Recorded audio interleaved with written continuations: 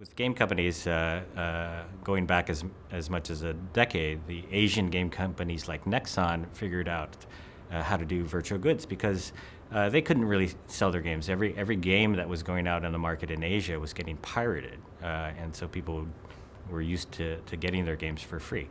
So Nexon started putting things inside the games that were free games that had virtual goods in them that you could buy in very small transactions.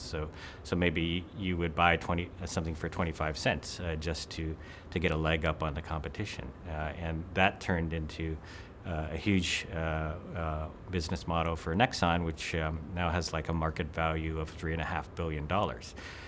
And they're one of the world's largest game companies now. And it spread from Asia. It reached, Apple with the iPhone in 2009.